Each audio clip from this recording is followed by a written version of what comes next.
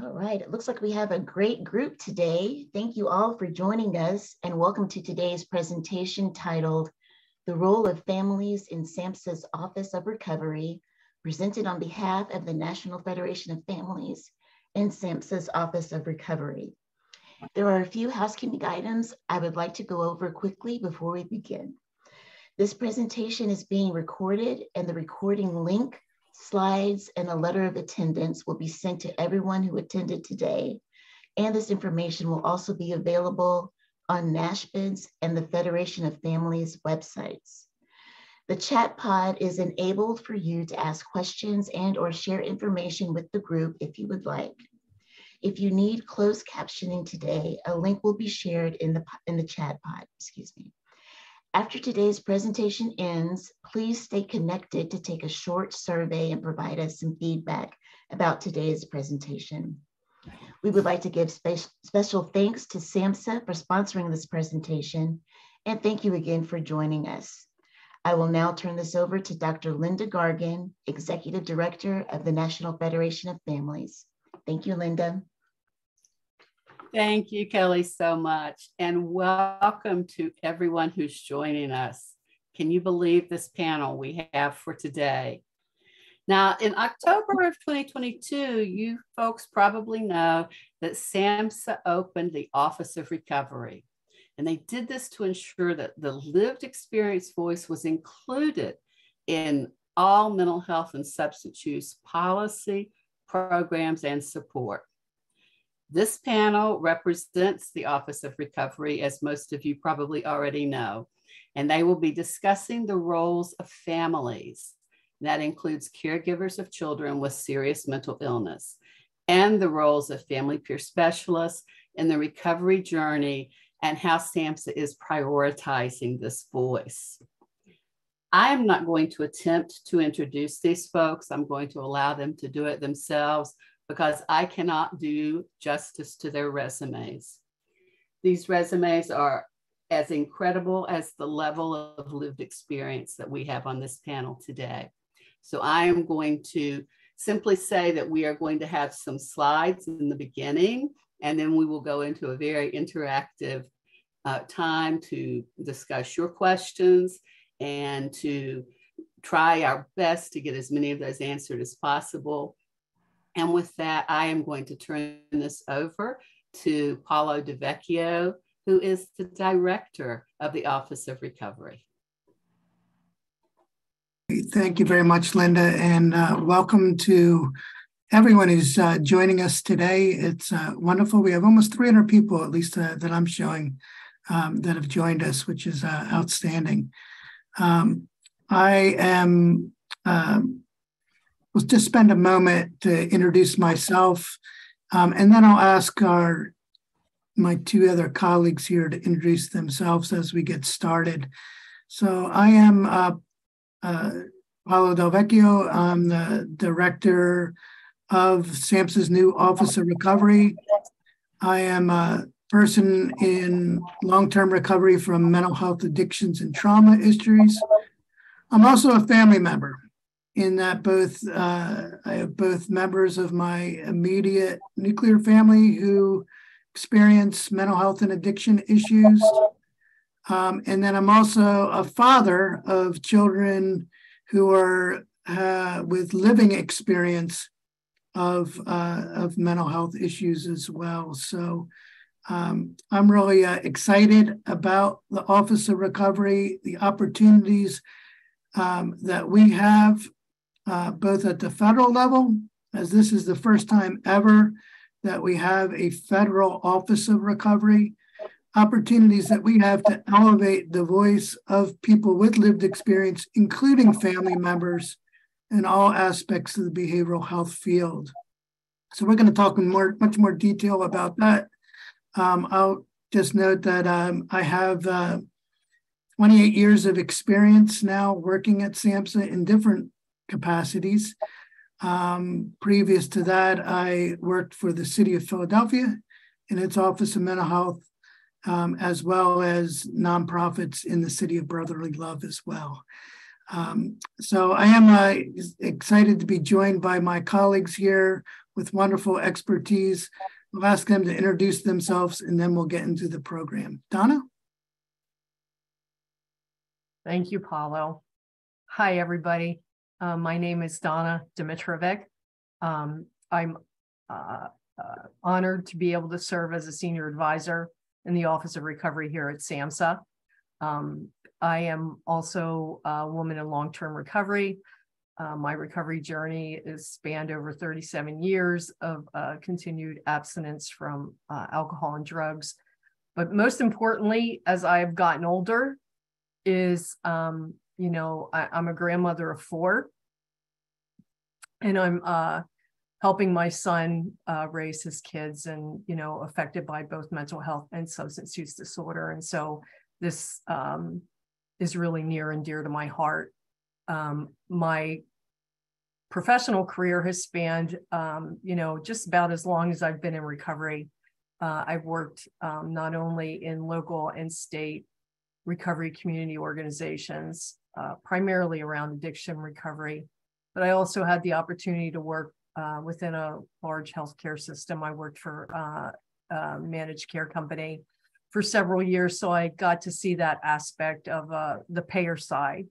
My journey here at SAMHSA started about 3 years ago as the director of the Center for Substance Abuse Prevention, but my real passion lies in recovery and supporting not only folks, in or seeking recovery, but also family members, kids, grandkids. So it really is an honor for me to be here today, and I want to thank you all for being here at this presentation. And Liz, I'll pass it over to you. Thank you, Donna. Thank you, Paulo. My name is Liz Sweet, and I am absolutely over the moon about this presentation and the opportunity to spend time with all of you. This is, like most of you, I think, can imagine, working for Paulo in the Office of Recovery is nothing short of a dream job. And I'll share a little bit about myself, and that will help you understand why I say that. I came to this work out of, and I see that Christy Johnson is on with us. Hi, Christy. My home is in North Dakota, and that's where Christy works as a support specialist. So my background is as a social worker, working in the world of disabilities. And then I became a drug and alcohol addiction counselor, worked there with women and children in recovery for about 8 years in both a nonprofit setting and then for state government, and then moved over to children's mental health. And while working in the state system around children's mental health, got an opportunity to come and work at SAMHSA 25 years ago. And when I came to SAMHSA, Paulo was in the Consumer Affairs Office. And I can tell you that for the 25 years I have been at SAMHSA, Paulo has been leading the way around making sure that every voice was heard. And there were no meetings held internally at SAMHSA that Paulo was responsible for that he didn't either personally come to my desk or email me and say, Liz, I'd really like for you to be at this meeting with me. And as Paulo developed that Office of Recovery, he offered up every opportunity for family voice whenever he could. Then as Paulo moved to the center director's position, Paulo had an open door for everybody in CMHS, but there was never a time when there were issues that families were having that they would call me and talk to me about that I ever had any hesitation about walking up the hall and knocking on Paulo's door and saying, have you got a minute? And Paulo never, ever in any of that time said, no, I'm too busy to hear about families. That just doesn't happen in Paulo's world. And so when Paolo was named the director of the Office of Recovery, and he called me and said, I'd really like for you to come and work with me. It was like, what? And so now here I am, almost 5 months later in this job that gives me the opportunity to make sure that family voice is embedded in all of the work that we do. And as Paolo says, Liz, I want you to bring your 25 years of experience from the Center for Mental Health Services working with families to the SAMHSA level, working across all 3 centers. So now, folks, I get to bring your voice across all 3 centers and making sure that families and our concerns and caregivers and our concerns are heard at all of those tables. So I want to publicly say thank you, Paolo, for always remembering that kids aren't born without parents. Kids don't come into this world without a family. And Paolo has made sure that our voice is heard across all of our systems. So that's my background. And many of you I know, many of you I'm just beginning to be introduced to, but I am looking forward to hearing all of the questions that folks have. So thank you, Linda. Thank you, Liz. And although most of your remarks were about my bio, but appreciate that. I do want to, again, we're up to almost 350 people. I keep watching the counter here, but more the better, because we need everyone's voice to make the changes that are needed. In our remarks this morning, we're going to start with Donna providing a bit of history about SAMHSA's involvement as it relates to recovery. Then I'm going to go next. I'm going to talk about our present activities as it relates to the Office of Recovery. And then we're going to end our formal comments with Liz, putting a particular focus on our family activities and where we see family voice being elevated in this work. Before I turn it to Donna, again, major shout out to NASHBID for their leadership in helping to promote all things recovery, including family voice, as well as to the Federation of Families for all their leadership, and Linda in particular. Donna, please. Thank you, Paolo. Okay. So I just want to quickly go over our objectives for today's presentation. We're going to talk about SAMHSA's commitment to including the voice of families, of individuals experiencing challenges with mental health, substance use, serious mental illness, and or serious emotional disturbances in decision making. Also understand the importance of family engagement to meet the Office of Recovery's goals, and then understand the role of family peer specialists as key supports for families of children across the lifespan with mental health and or substance use challenges. Next slide. So this disclaimer is just that the views, opinions, and content of our presentation are those of the producers and contributors and don't necessarily reflect the views, opinions, or policies of SAMHSA or HHS. All of the material is public domain. Next slide, please. So what I'm going to do today is just talk a little bit about the history of recovery at SAMHSA. And while we announced and the Assistant Secretary announced the new Office of Recovery last year, SAMHSA has been involved in recovery initiatives for many, many, many years. And I just want to do a little bit of a brief history about it in case some of you are not aware of it. The other thing I think that's really important that SAMHSA has always included people with lived experience. Our whole Office of Recovery, our staff all have lived experience of either addiction, substance use, or family experience. So in the 1970s, Adama started the community support program. And in the 1980s, we had monthly conference call of consumers and ex-patient leaders. We sponsor the Alternatives Conference, which was held every year, peer-operated services demonstrations, and then the mental health block grant and PAMI legislation came about. We've also have sponsored Recovery Month, and I think we're at the 34th year maybe this year, moving into Recovery Month. So we have a long history of supporting that. And Recovery Month is not only substance use recovery, but it's also mental health recovery. In the 1990s, SAMHSA initiated the Recovery Community Services Program. I was lucky enough to be one of the first grantees when I was in Pennsylvania. And that was back in 1998. We also support the consumer and consumer-supported TA centers, the state consumer networks. There was a Surgeon General's report on mental health that came out in the 1990s. The first consumer affairs specialist was hired at SAMHSA. The Consumer Operated Services Program, the SAMHS NAC Subcommittee on Consumer and Survivor Issues was also initiated in the 1990s. Next slide, please.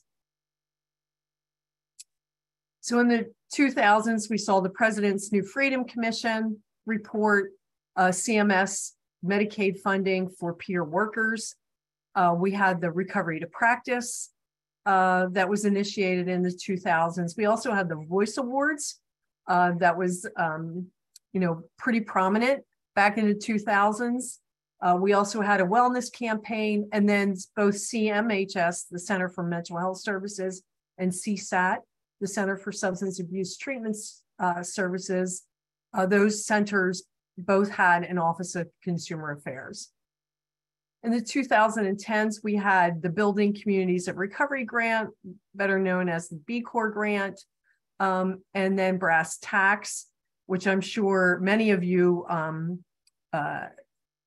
remember. And, personally, I think there's a wealth of information under Brass Tacks, as well as the Recovery to Practice around peer support and the value of that and how to implement that within not only organizations, but other larger institutions that may be interested in providing peer recovery support services. We also had the Recovery Community statewide program, statewide network, which was released in the 2010s, and then the targeted capacity peer-to-peer recovery grants that were available.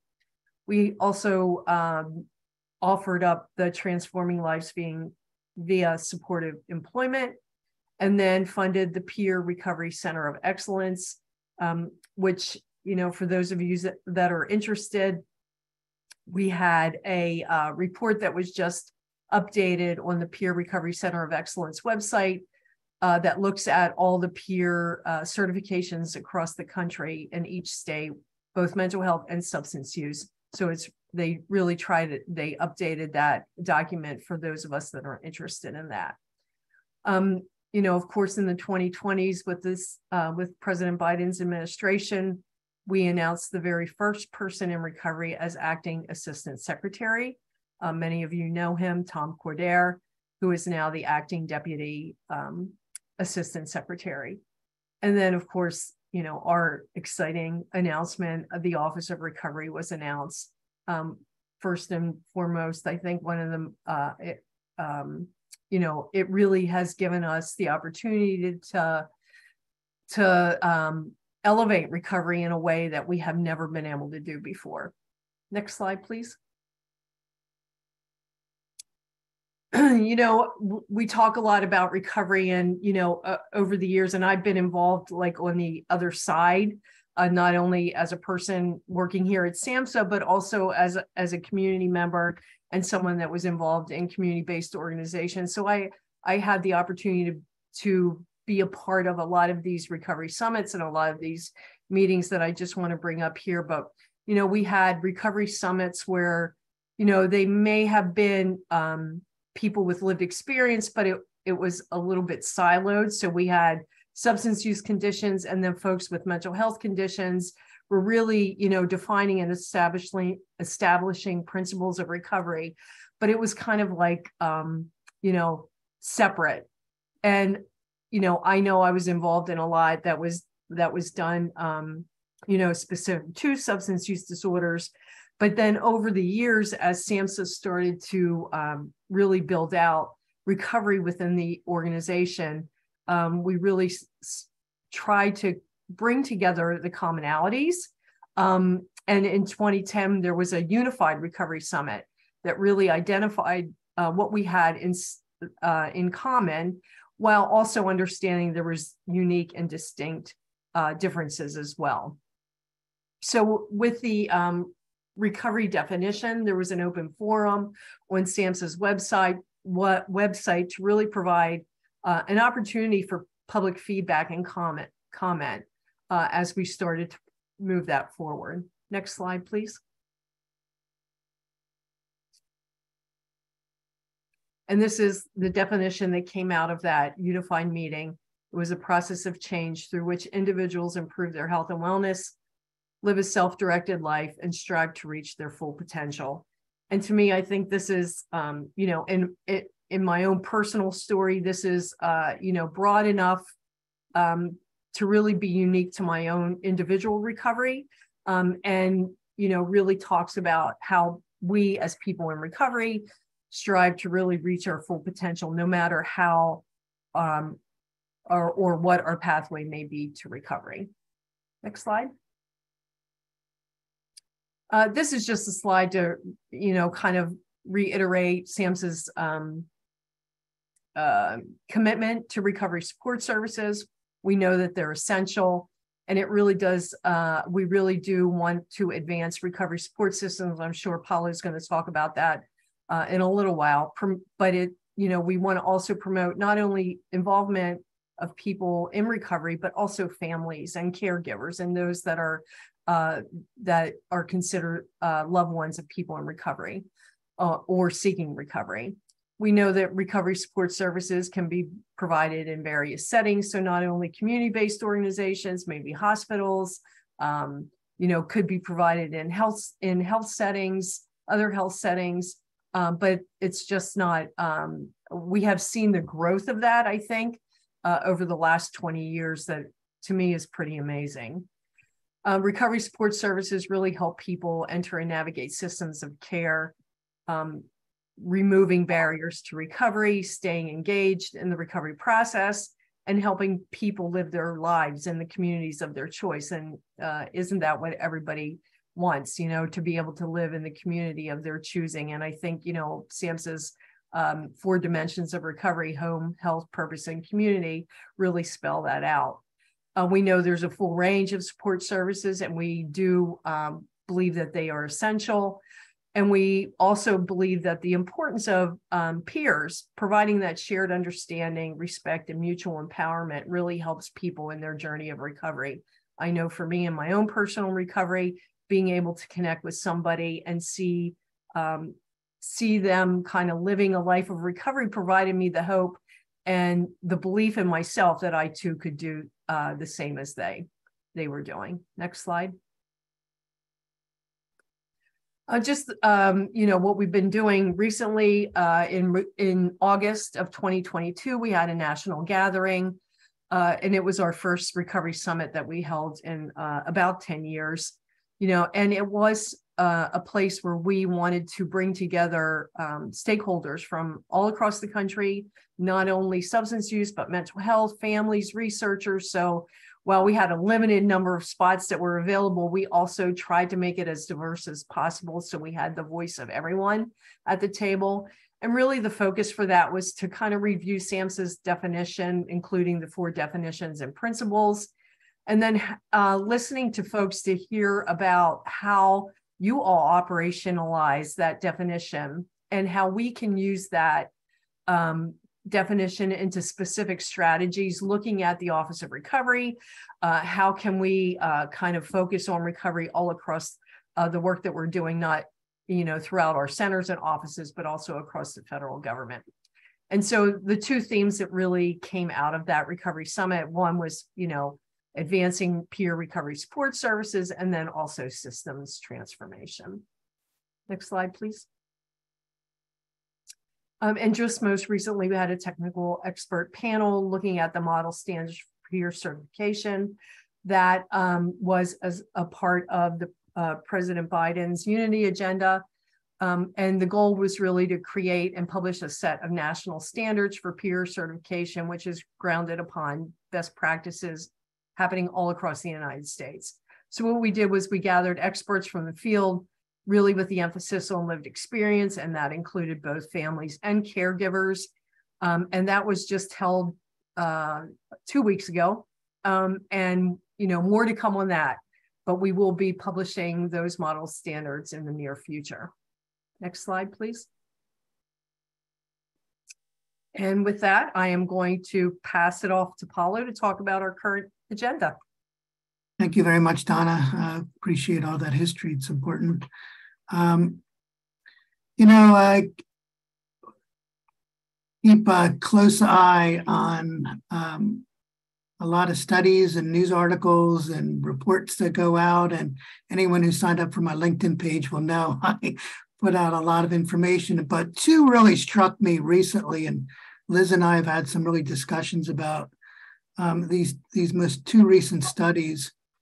The first was published just around the beginning of 2023, and that documented the significant increase, as we've known, in the number of children and young people presenting to emergency rooms for psychiatric reasons and substance use reasons.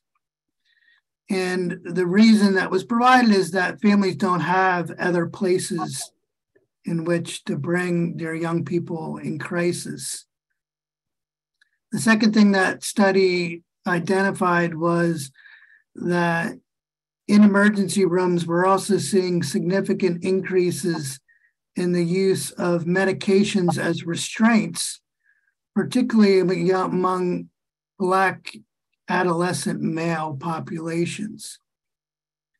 Second study that really struck my eye was just released this past week by the CDC, and their study that looked at the increasing rate of mental health problems among teenage girls, particularly being driven by issues of trauma and sexual assault, in fact, contributing significantly to the mental health troubles that our teenage young women are experiencing.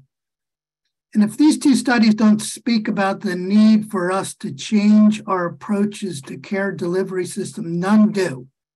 And the need for us to work towards a system that promotes recovery for people, that people can be resilient and achieve wellness. And that's what our office is all about. I'll say, I identify myself as a father, and my own daughter, 18-year-old, beautiful girl and smart as a Dickens and creative. And going through COVID for her was the hardest time that she ever experienced. And when schools went to a virtual environment, it was so tough for her that we eventually had to move schools she was with, the depression and anxiety that she was experiencing, and continues to today. But thankfully, she got through high school and is now a freshman at college in North Carolina and doing well. So the importance of recovery, resilience, and wellness is all about what our Office of Recovery is about. Next slide, please.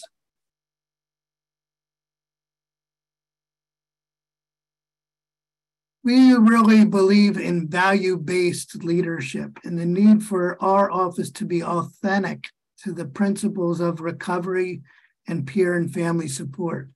So in this slide, I won't go through all of these, but these are really the principles that we believe we need to practice on a daily basis with the work that we do, both within SAMHSA and within stakeholders across the country. The importance of promoting hope and healing for individuals as central to help promote a recovery-based approach. The importance of holistic care addressing trauma, strength-based, relational, importance of culture and all of its backgrounds. These are things that we feel are fundamental and foundational to the work that we do. Next slide, please. So this is our initial team, and really just a wonderful team that we have here. And a note,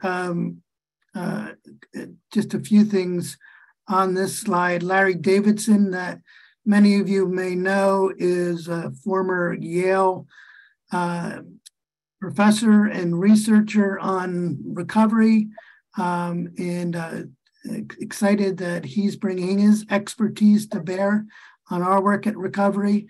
We also have a statistician, and you'll hear in my comments in a moment, the need for us to focus on data and evidence. And then we have a group of folks who are working particularly with each of the centers and act as liaisons with each of the centers to make sure we are promoting recovery-based approaches throughout the portfolio of the agency. We have Liz here, particularly on family engagement, and Lupe Mendez also working across our agency, particularly in communications issues, because we recognize it's important for us to be in contact and communicate with everyone across the nation. Next slide, please. Also note that this is just our initial set of staff. We're going to be looking at building on this as well. So as Donna mentioned, when the Office of Recovery was announced in September 2021, was its initial announcement. Then for a year, we engaged in a series of discussions and dialogues with recovery leaders, with family members, with peers and others across the country that did culminate in the Recovery Summit that Donna discussed. And we heard several things that came out of those discussions. And that really led to this initial agenda and goals that you see here. But first, those initial things, and I think this is important just to kind of set the stage. One was the importance for SAMHSA to take this office as a big tent approach. And what I mean by big tent approach, that means involving mental health, substance use as our focus in recovery. It also means involving not only people in recovery, but family members as critical to the success of this work. And it also means addressing and involving diversity and equity in all of our work. And I'll talk more about that in a moment as well. The other thing that's just important to note about our office is that we were established with due to the wonderful leadership of our Assistant Secretary, Miriam Delphin-Rittman, along with Tom Coderre. But this is not an office that's established by our authorizing legislation. What that also means, and this is an important point here, we don't have specific appropriations for the work that we do. So we have to identify resources throughout the agency to carry out the activities we're hoping to do. And in fact, we're doing that right now. So happy to share that. At any rate, out of the discussions with stakeholders like yourselves, we identified 5 initial goals and 3 cross principles that we believe are important as we begin this work. Inclusion, the importance of nothing about us without us. Also, the importance of promoting social inclusion. That means addressing what we've called stigma. Second is equity and the importance of promoting recovery with underserved and underrepresented populations, including people of color, LGBTQI plus populations, rural populations, veterans, as well as young people. Third is peer services, the importance here of expanding peer services, including family support services in every community in this nation. Fourth, social determinants.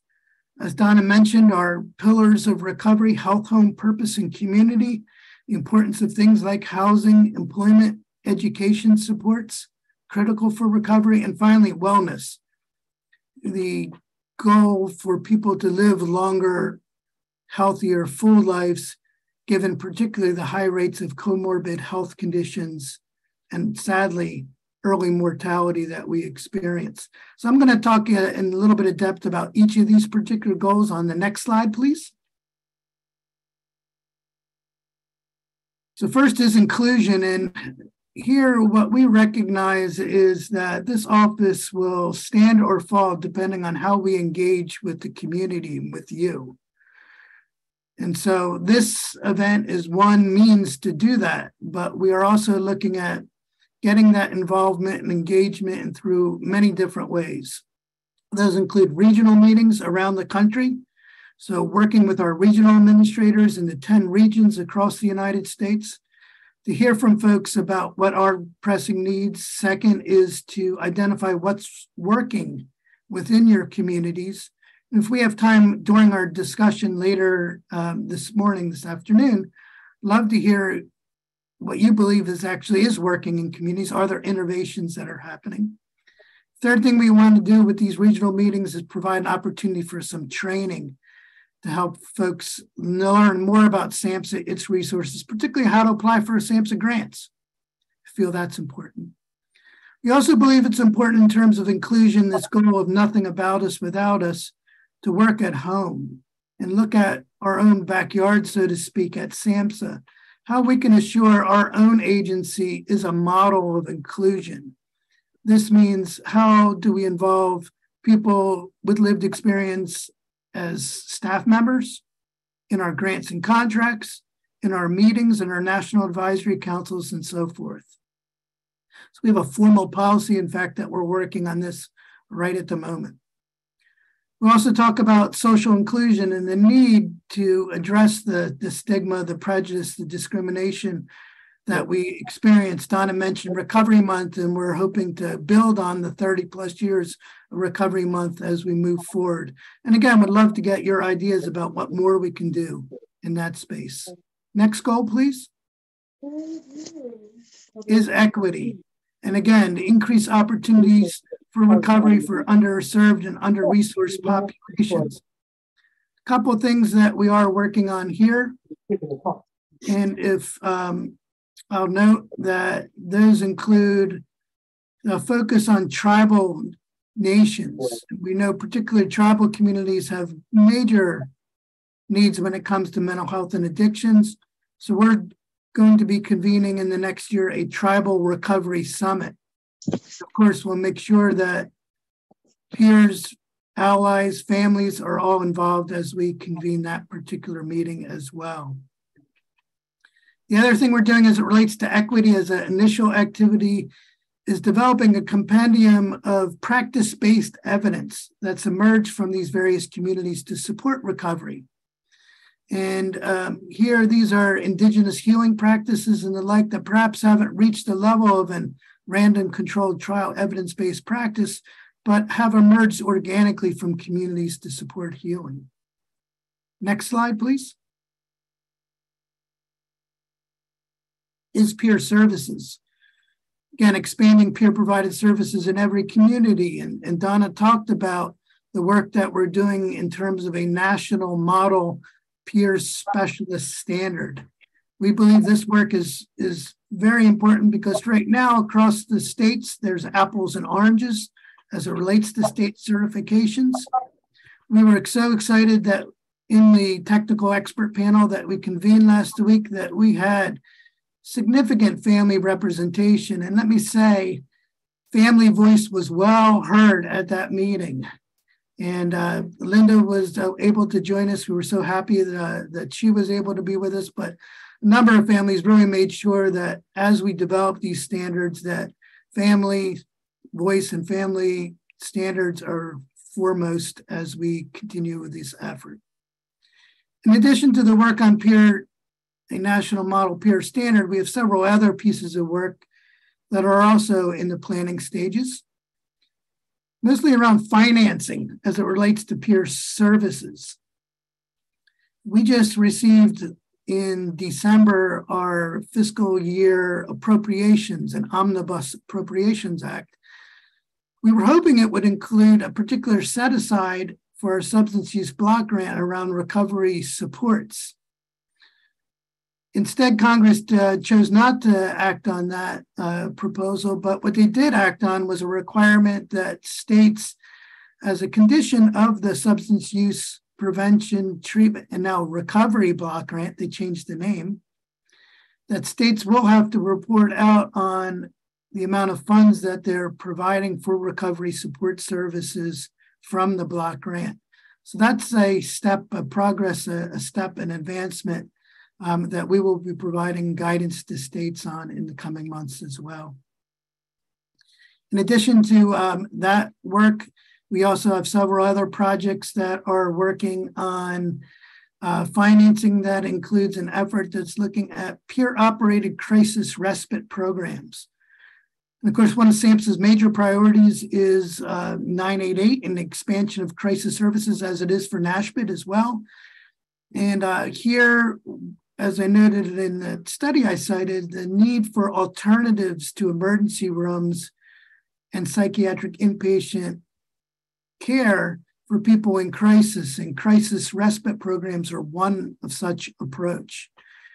And so we're doing an analysis right now, which is looking at a cost-benefit analysis to look at peer-operated crisis respite programs vis-a-vis treatment as usual, meaning emergency rooms and inpatient care. We hope to release those findings later this summer. Two other projects that we're working on is looking at the value-based care approaches to recovery support services, as well as looking at the braiding and blending of funds with federal and state to support recovery supports. Next slide, please. Before I talk about social determinants, I would be adverse if I didn't note the ongoing work that we're doing to support families and peers. And again, Liz will talk about this, but we continue to support the Peer Center of Excellence, Peer on Recovery, which is a national technical assistance center to support recovery work. We continue to support statewide family network grants around the country, as well as state consumer peer network grants, along with building communities of recovery and recovery community support program grants to support peer activities, along with national consumer survivor technical assistance centers. So that work continues. Our fourth goal, though, is social determinants of health and behavioral health, and this importance of recovery, of accessing housing, education, social supports, and employment. And a few things that we are working on here. First, in terms of housing, we know there's a housing crisis across this country. Over 500,000 Americans on any given day are living in our streets and shelters.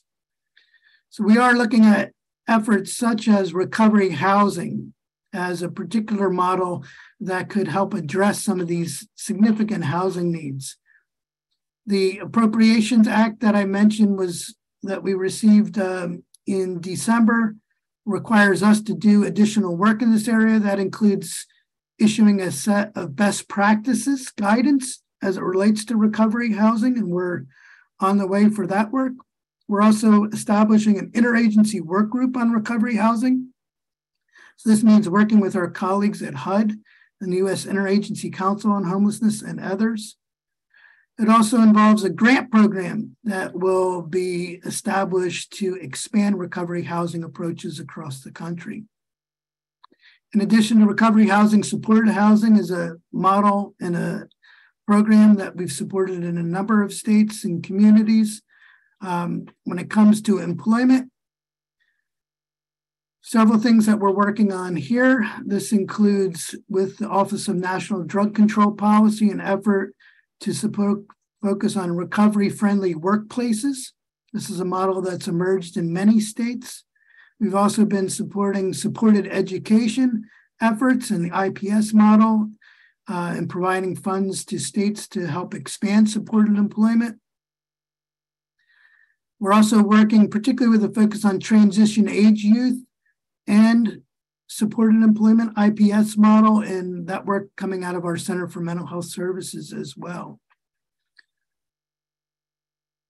Other area in terms of social determinants here is noted is education, and work that we're looking here to advance is collegiate recovery programs. And these are models that are available in a number of colleges and universities across the country to assist students in recovery, along with recovery high schools. And recovery schools, I believe there's about 45 recovery high schools now across the United States. And we're looking at ways that we can expand these approaches. We're also looking at convening a dialogue meeting, technical expert panel between students in recovery along with college administrators to advance these models fully. Next slide, please. Our final goal is around wellness. And as I noted before, the need to address early mortality and comorbid physical health conditions that too often occur along with mental health and addictions. So here we are working on several efforts. The first is to revisit our recovery to practice work. That was efforts that we undertook to expand the training of both behavioral health care providers and primary health care providers to better serve the needs of individuals who experience mental health and addictions. You know, you look at what I cited about emergency rooms and the use of medications as restraints. And that's due in large part because emergency rooms don't have the capacity or knowledge and haven't been trained adequately to serve the needs of people, including youth, who are experiencing psychiatric and substance use emergencies. So here we're also updating our work in terms of the model of recovery-oriented systems of care. That's a model array of services and supports that helps people on their journeys of recovery. That was developed about 10 years ago, that model. So we're looking to update that to include efforts like harm reduction, for instance, and make it a modern recovery-oriented systems of care. In addition to these 5 goals, we do have 3 principles. Next slide, please. And I'll just quickly mention these before turning it over to Liz. We recognize the importance that data and evidence has to further recovery and recovery supports. Last month, SAMHSA released the 2021 findings of our National Survey of Drug Use and Health. And that's of course, our major data collection effort, epidemiological data collection effort on mental health and addictions. First time ever, we reported on the number of Americans who report that they're in recovery. And what that data showed that we released was that 70%, about 70% of all Americans who identify as having had a mental health or substance use issue identify as being in recovery. That translates into, I believe, almost a combined 53 million Americans in recovery. That data alone shows that recovery is real and recovery is possible, and there are many of us. We're looking at further mining of that data to do further analysis to look at, for instance, demographics. Are there any particular age, sex, race issues as it relates to those self-reports of recovery? We're also looking at correlations. So for instance, does particular treatment histories correspond with self-reports of recovery? And we're doing other analyses that are also looking at particular substances and are there higher or lower rates of self-reports of recovery as it relates to that. In addition to that work, we are also looking at a measure of recovery in and of itself. And so we believe this is important for both the grant programs that SAMHSA runs to demonstrate effectiveness, but also for the behavioral health field as a whole. As we're moving more and more into outcomes-based care and value-based care approaches, having a measure of recovery will be essential. In addition to that data work, we're also looking at convening a meeting of recovery researchers to identify what is currently happening around research on recovery and what more is needed and how we can assist with that. Second principle here is trauma. And we know again that trauma is often a precursor. It was certainly for my own mental health and addiction issues. It's often a precursor to behavioral health problems.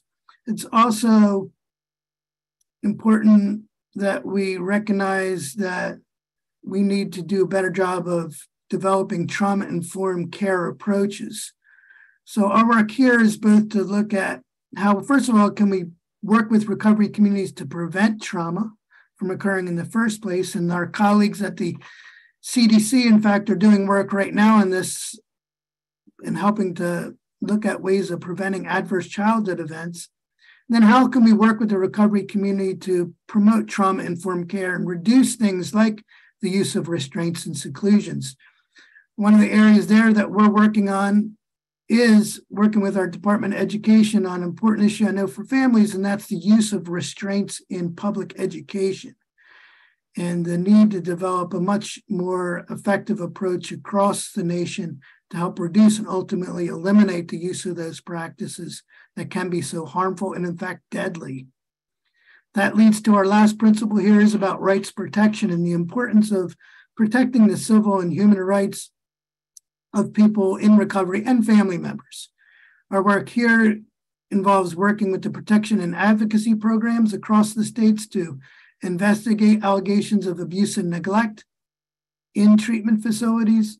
It also involves looking at issues such as Olmstead and ADA protections to assure that people are not institutionalized unnecessarily. This involves working with our colleagues at the Department of Justice as well. Finally, in terms of rights protections, privacy and confidentiality are also critical things that we will focus on in terms of our agenda. So that's our agenda for the Office of Recovery, our 5 goals and core principles. Now I'll turn it over to Liz to talk about some of our family work. Liz?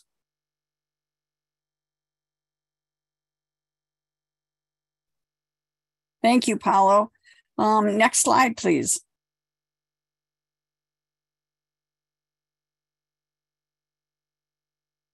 In putting the slides together for this presentation, I wanted to include a bit of a history of the family involvement that has gone back many, many years, even prior to SAMHSA, when we were part of NIMH, and that's where the Child Adolescent Service System Program, CASP, was born in 1992.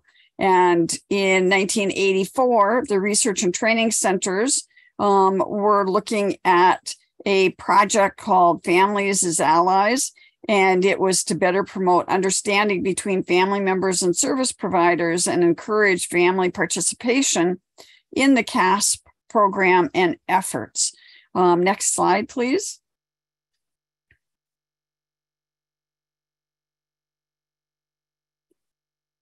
Wanted to, there we go. The first federal support for the statewide family network program came in 1988 when 5 statewide family network organizations were funded for $20,000 each in the states of Hawaii, Minnesota, Montana, Virginia, and Wisconsin. And those programs were to begin to do outreach, information, education, and support to families to help end some of the isolation that families were feeling. This initiative was also called the Statewide Parent Organization Demonstration Project, and it was to stimulate and support development of model statewide parent organizations that would have the capacity to provide technical assistance, information support, and networking to parents and parent organizations within their state. And then second, to evaluate the conceptualization, implementation, and outcomes of these models. And that work that was done by Portland State was continued until the mid-90s. And since then, we have not had an opportunity to do research and or evaluation around the family involvement through the Statewide Family Network program. And we're hoping that that will change soon. Next slide.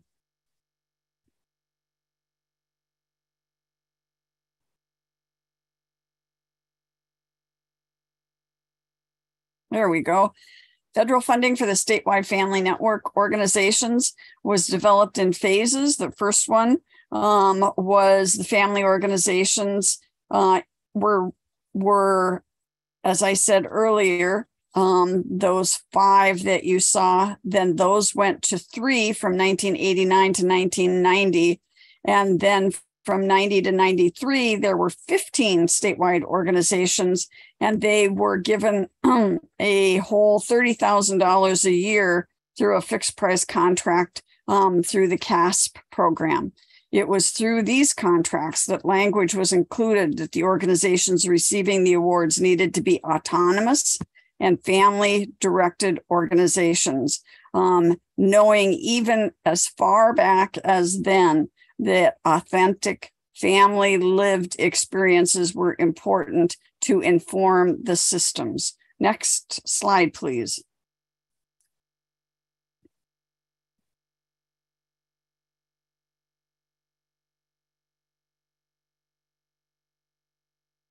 From 93 to 96, there were 28 family organizations, and they were funded at $50,000.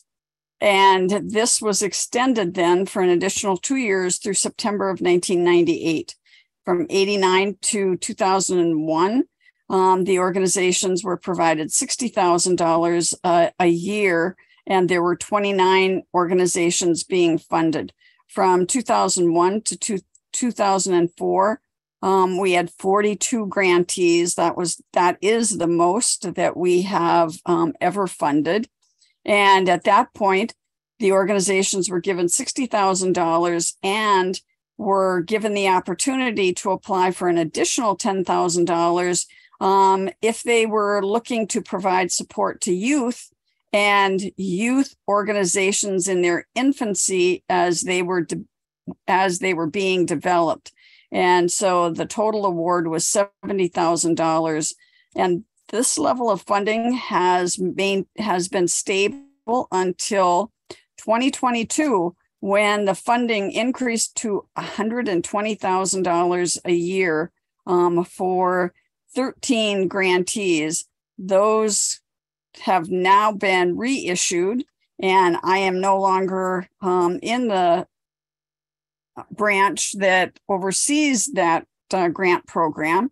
So I'm hoping that we will see soon that we are back to 42. I'm keeping my fingers, funding of at least 42 grantees. I'm keeping my fingers crossed.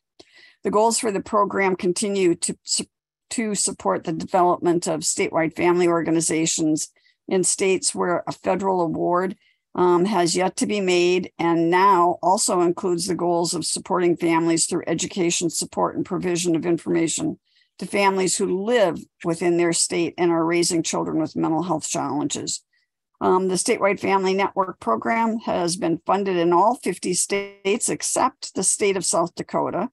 We have funding in the District of Columbia and in the territory of Guam. Next slide, please.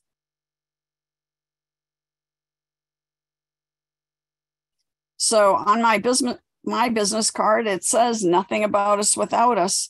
And so one of the things that I wanted to share with you are some of the initial ways in which the Office of Recovery is making sure that family voice is heard. I serve on an interfederal agency work group for the RAISE Act, and we are waiting to see now what Congress decides to do around appropriation and funding for that. And the RAISE Act is all around caregivers and the support that they need to continue doing the job of being everything that there is to the individual across the lifespan who needs a caregiver. So that means families who have young children to families who have older adults living with them or are providing caregiving and support to them. We also are the Family and Parent Training Initiative with ACF. Right now, we are putting together with ACF a series of presentations that we will be doing around children in foster care and their mental health needs.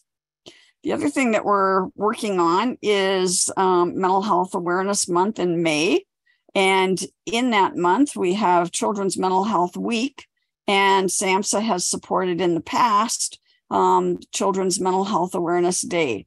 And so we are busy in the Office of Recovery on all three of those fronts. How are we going to promote children, families, and caregivers throughout the entire month of May?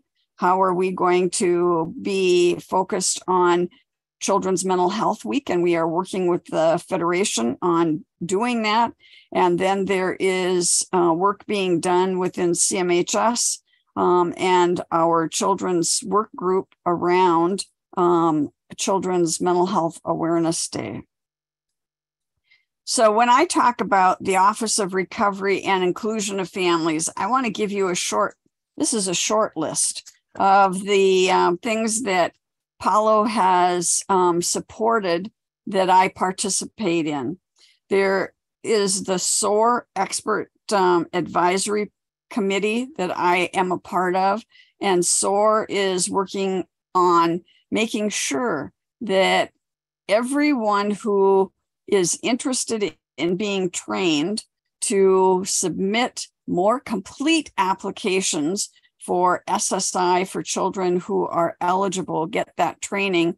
And there is a SOAR administrator in every single state. So here we are with a family voice, which has not been there before, on that expert advisory panel.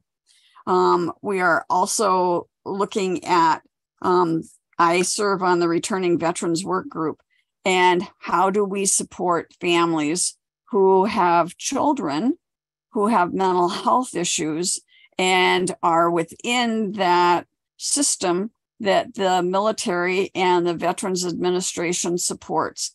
And so our voice is also on that committee. The other work that we're doing is in the Older Americans Work Group. And my voice at this point in that work group is focused pretty much on grandparents who are raising grandchildren with mental health issues, and how do we make sure that their voice does not get left out of the conversations around aging Americans. There is also at SAMHSA the Children, Adolescents, Young Adults, and Family Work Group. And I am a part of that work group along with many, many, many others across all of SAMHSA.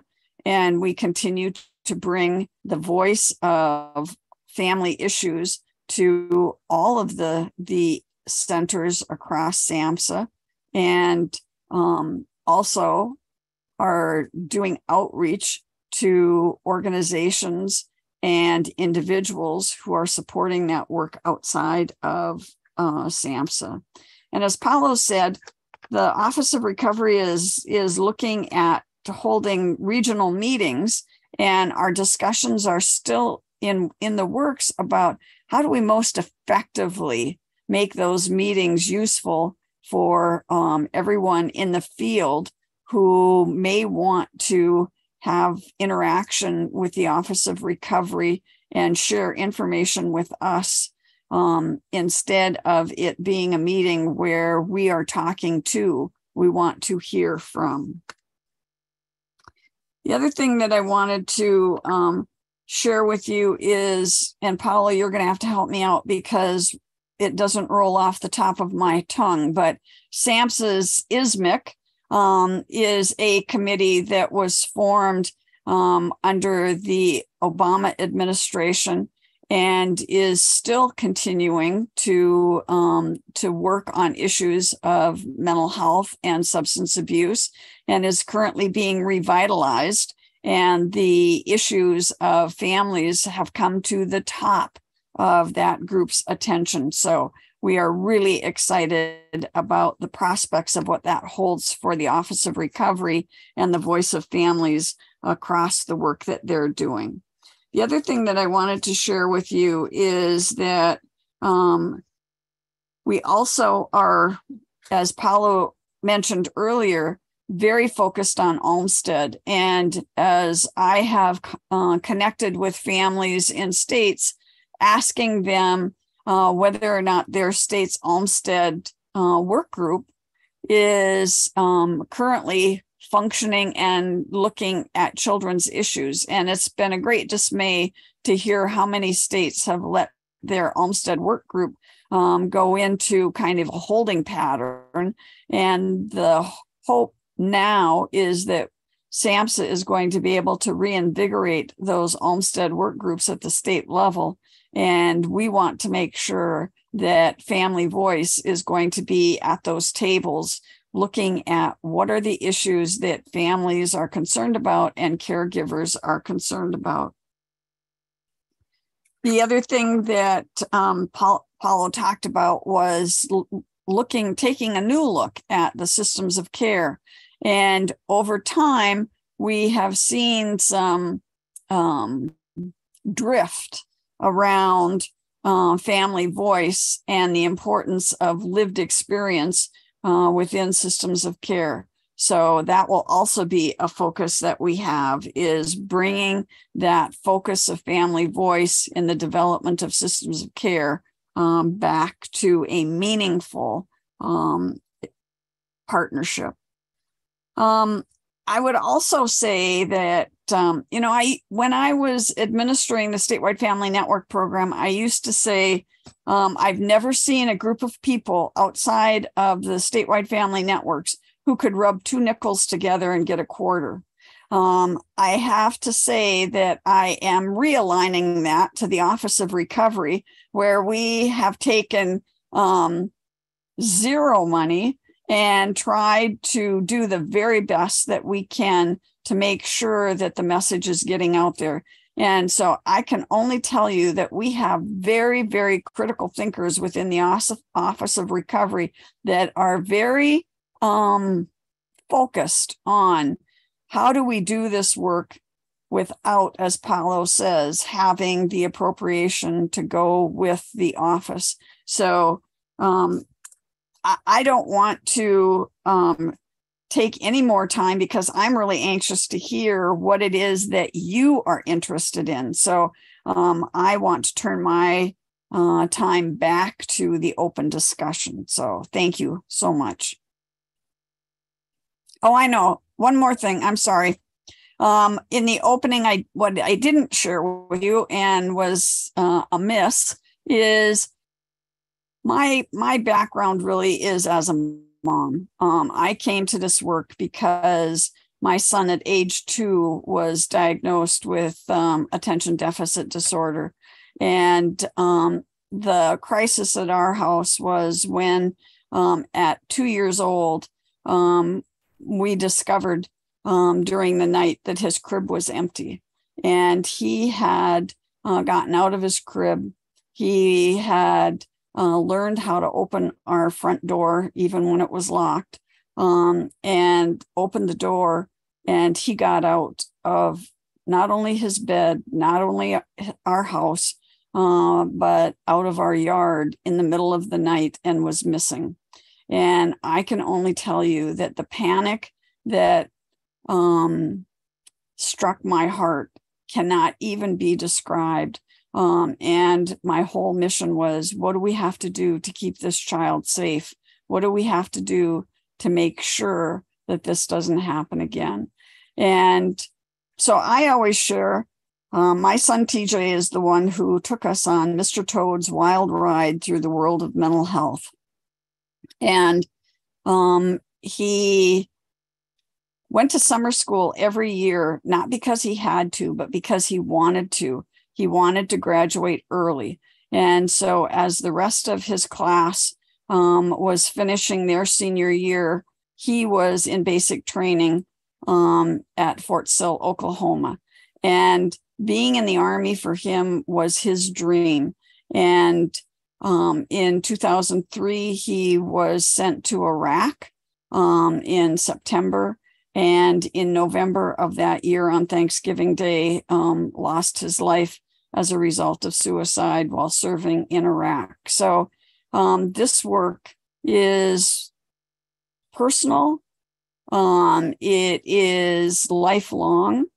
It is what I wake up thinking about in the morning for my granddaughters. It's what I go to bed at night thinking about with those people who I know and love and care about, and who don't have a chair at the table and who don't have a voice in the meeting. So my motivation is exactly that, making sure that those people who have not had an opportunity to be heard get heard across addiction, across mental health, across all of SAMHSA.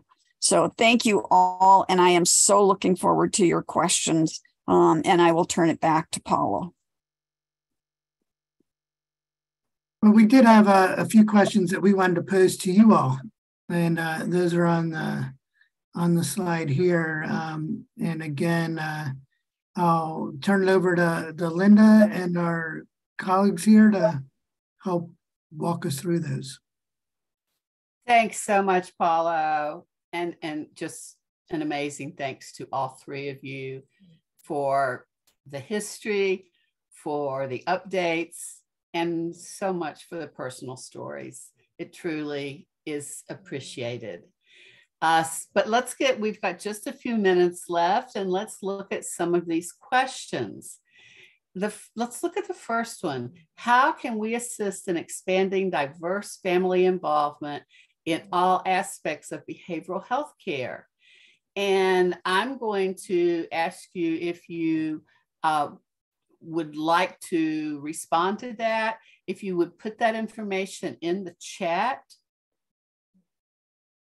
I would say we could try raising hands, but I don't think I can get a view of everyone on this. So if you have some thoughts about that, if you'll put them in the chat, we will go over them.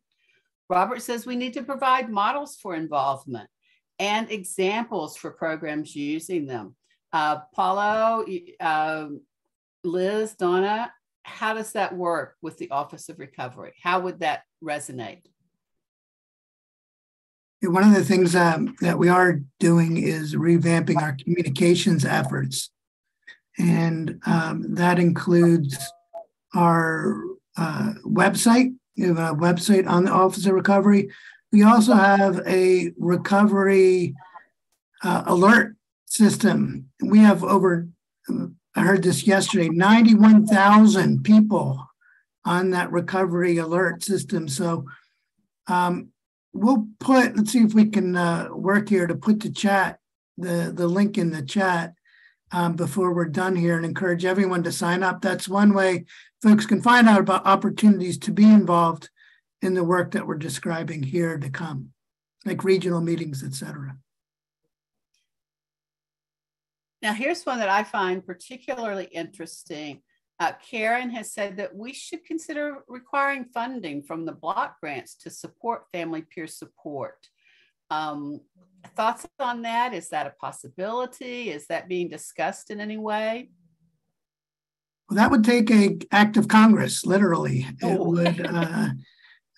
So we can't make that happen ourselves, but of course, stakeholders can. So that would be up to you all to assure that could happen. So that is a call to action for all of us who would like to see that happen. All right, let's look at the next question because we have so little time here. Are there particular family-focused rights-related issues that need to be addressed? Anyone having problems with these, like parental custody, seclusion, restraint? Certainly the one that comes to attention immediately is the problem many families are having with having to relinquish custody of their children to get services. Do we have other examples of family-focused rights-related issues? Oh, suspension, expulsion of schools. Michelle, could not agree more with you.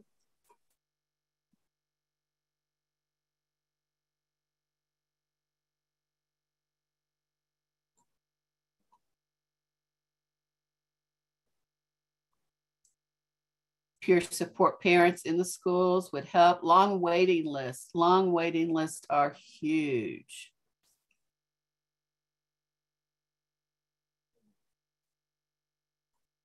All right. Would it be helpful in building the resiliency of youth and families? What would help with that? We would love some examples. What would help with developing resiliency for families and youth?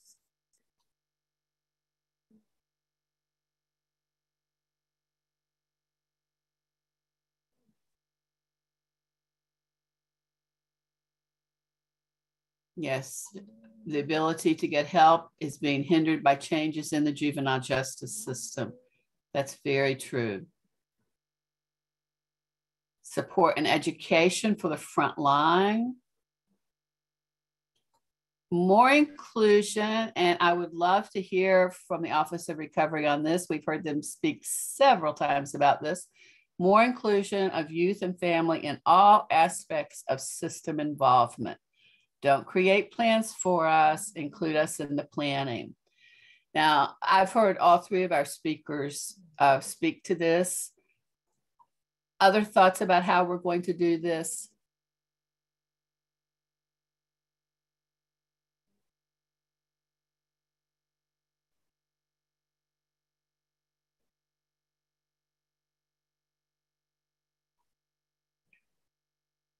Okay, and we've got one more question here, and then I'm going to ask if we have questions from the audience. We will try our best to answer a couple of them. And guys, we can make this chat available for everyone when we send out our summaries. So please be looking for that. So thoughts on how we can better educate and empower families to assist their loved ones as they journey towards recovery. How might we do that?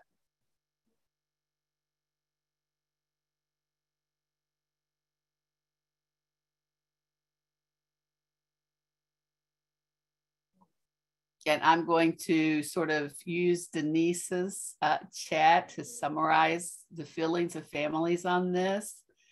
What a breath of fresh air for today's session, to hear families will be included moving forward. We know when families are involved, we have better outcomes. We need to offer options to many pathways to recovery. We can no longer serve up the one-size-fits-all approach to let go. Please include these incredible family resources that already exist. So often families come through our doors, often ask why we do not know about your services and supports. We found you on Google. There are amazing organizations doing amazing work. Families can be a part of the solution. So I think that is so well said, Denise. I agree with you so much. We are truly running so close to out of time. Can I just, because one of the comments here really struck me about, can you tell us right now how families can help their loved ones? I have lived experience in a parent partner and the options are limited. And, someone in direct need, and, the family to family support, both family support specialists and family, I think that is one model that we can really expand on in terms of helping other families navigate this, complex Byzantine system of care that we have here. And the answer seems to lie in that experience that others have who have gone through that. How can we do that? Do we have suggestions for that?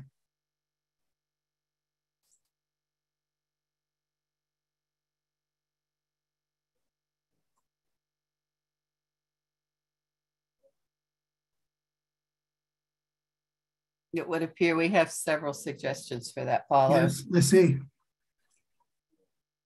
this chat is going to be so rich for the Office of Recovery and for all of us, but especially as they are crafting their family voice work. Well, sadly, I must be a timekeeper here. I wish we could continue to do this for a long time, but I think we are about out of time. Thank you so much to everyone who participated today. Thank you, Paula, Donna, and Liz for your incredible presentation. I'm going to turn this back over to Kelly and ask everyone to please stay on the line for just a minute because she has some valuable information for you. Kelly, it's all yours. Thank you, Linda. And I will piggyback on what you said. Thank you to all our presenters, all our presenters today, Paolo, Donna, and Elizabeth. Thank you for sharing your stories and your experience. When we close out today, please stay on so you can fill out a small survey for us, just giving us feedback about today's presentation. We will be sharing the recording link, the PowerPoint presentation, the chat, and a letter of attendance to everyone who joined today in an email. Thanks again for joining us and enjoy the rest of your afternoon. Take care.